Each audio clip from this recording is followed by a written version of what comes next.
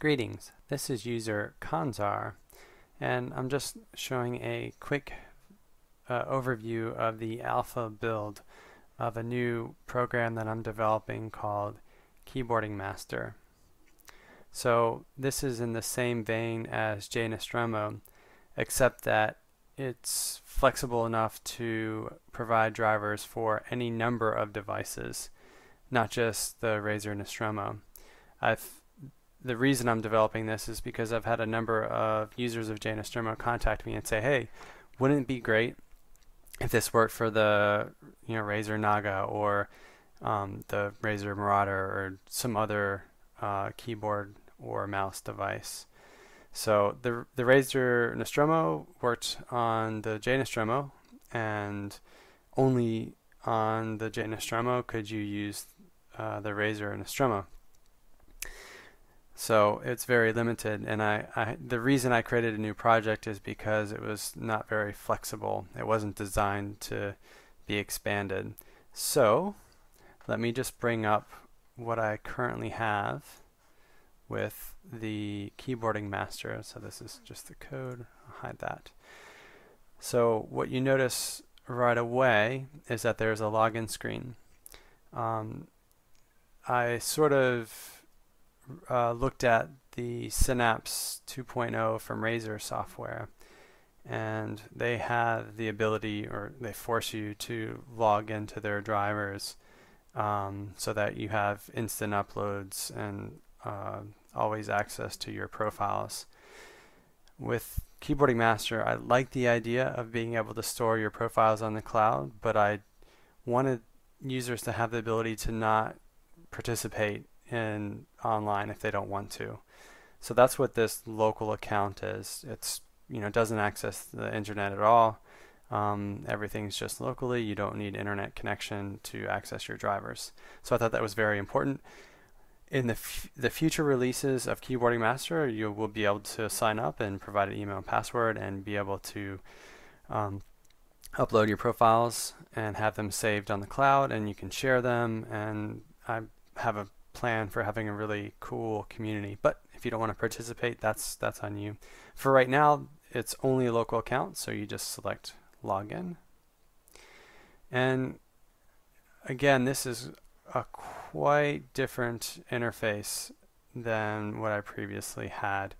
Note, this is an alpha release. I already have a new design UI that I put in the blog.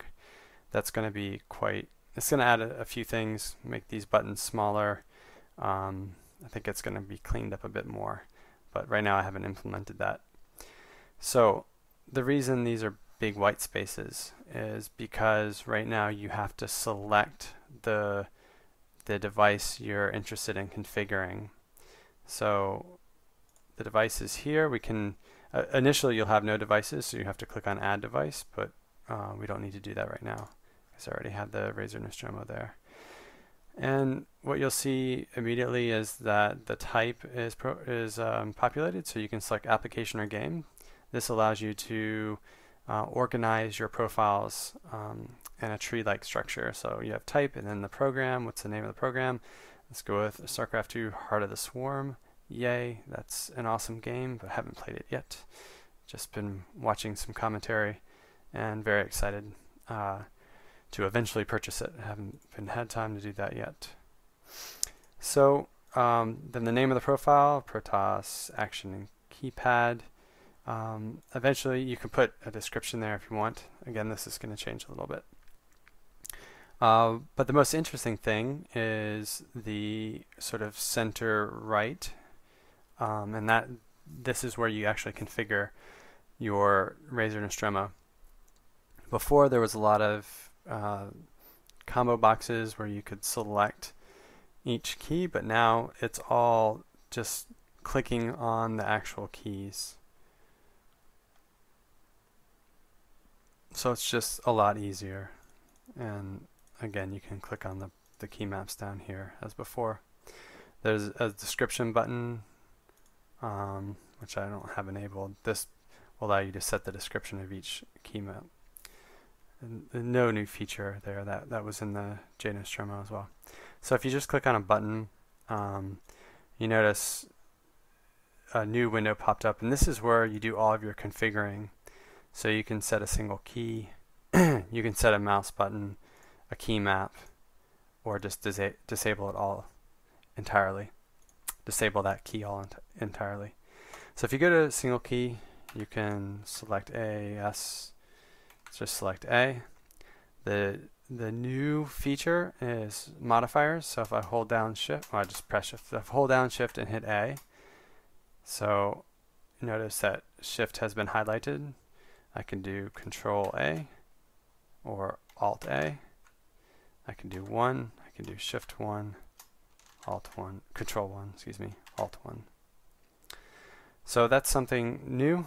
I think that will be very useful for certain applications like GIMP or Blender, things that have a lot of modifier keys. In gaming, probably not as much, but I think applications will greatly. So you don't have to remap all of your keys to. Before with jnostromo, you had to remap them, so to not use any modifiers. So that's a new feature. I think people will like it. I'm certainly looking forward to it. So this is just it's an alpha. It's not functioning. I'm still working out all of the things on the UI. So anyways, I wanted to give you guys a heads up and a kind of a video look at the current progress, and I hope to maybe do a video blog once a month just to keep everyone up to date. All right, thank you very much. Hope you guys are enjoying Heart of the Swarm. Hopefully once I get this released, at least the first release, I'll purchase it and start playing it as well. All right, everyone have a good one.